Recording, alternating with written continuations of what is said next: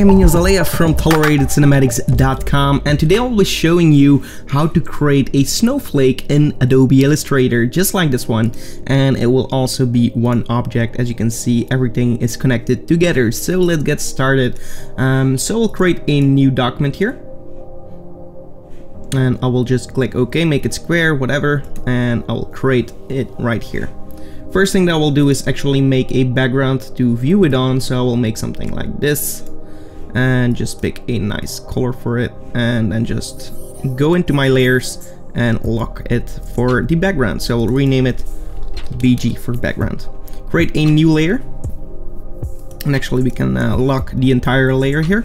On this new layer I will start making with my pen tool something like the top part of my snowflake. So click over here, then hold shift to make a nice 45 degrees angle, something like this, and make it stop over here, and then I will go to the right and make it snap to this point, and so you will see this pink line, which means that it's actually on the same position. Now I'll just close it down, and now I will give it a color. So we'll click here on the color, make it white, and for the stroke I will select no stroke, so we only have this white part.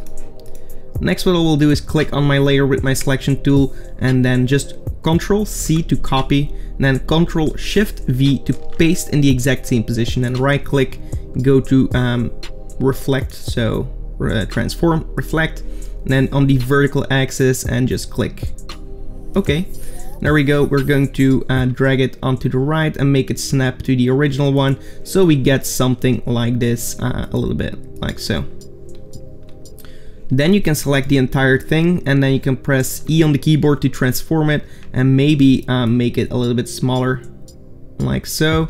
And then go to this tool and select only the bottom parts and drag this out, so go to the bottom. So we have a straighter but thinner line with the same proportions, like so. Okay, I want something like this, but I want them to be together. So what I will do is click on this one, hold shift and click on the other one, and then go to the Pathfinder. If you can't see that, go to Window Pathfinder and click on this to unite them all together, and now you have just one object.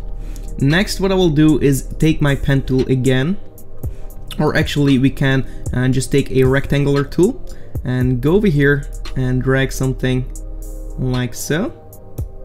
Then go back to your direct selection tool and select only these two buttons, and then I will just hold shift and press the up arrow a few times until I get something like this that I like. Of course you can hold press the arrow key to the left as well to make it a little bit shorter if you want to get something similar looking to this. And then I will click on this, go to my direct my selection tool, hold Alt and drag it downwards somewhere around here, and again go to your direct selection and select again these last 2 points and just put them to the right a little bit, so you get something like this, that it's actually a little bit broader, like so.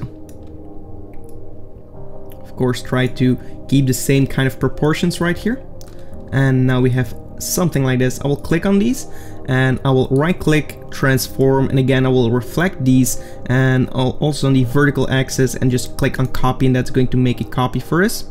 And I see that I didn't select them correctly, so I'll just undo this for now. Click on this one, click on this one, I'll select the entire thing here. Okay, right click, transform, reflect, copy, and that's going to do that correctly. And then I will shift them. With shift I will also snap them to the middle, so they are at the exact same positions on the opposite side. Then I will select everything together and again unite them together, so we have something like this. Next, what I will do is I want a few copies, so I will go into my positioning tool, so that's again E on the keyboard, and drag this center point to the bottom right here. And I will click away, go to my rotation tool, hold Alt and actually click on my image, and then I will enter something like 45 degrees. I will put it minus so it's going clockwise.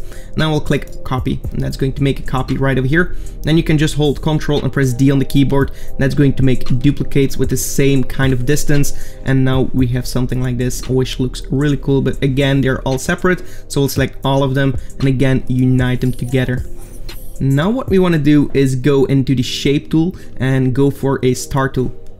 I will click in the middle of my layer, my artboard, and I will drag them out with the shift, and now you can see that each corner of my star is in each line of my snowflakes. If you don't have that, just press the up and arrow and down arrow on your keyboard until you have that same kind of distance. So that's right around here.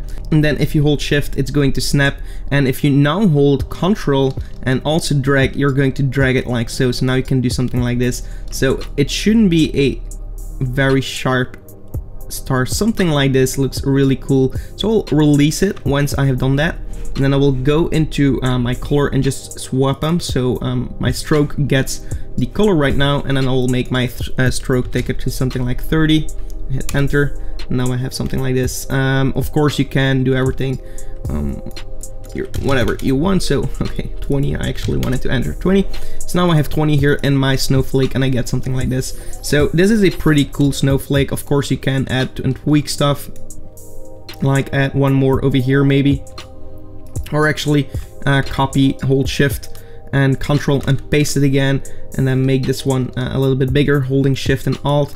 Now we have a double one, and maybe we can make this one a little bit thinner, and we get some more details in here. Of course, because of your stroke, you can't unite it with your other shape. So what you have to do is go to Object, go into Shape, Path actually, and Outline Stroke. And then do that for the other stroke as well. And that's going to outline it, so it's not a stroke again. You can't change the settings anymore, but then you can select everything together again and unite them, and now you have one object. So that's really interesting if you want to export this for something like Cinema 4D, where you want to extrude these snowflakes. So you could do some really cool stuff with that as well. So this is how to create a snowflake in Adobe Illustrator. I hope you enjoyed this tutorial. If you did, give it a like and also subscribe to the channel for more. Thank you so much for watching, and goodbye.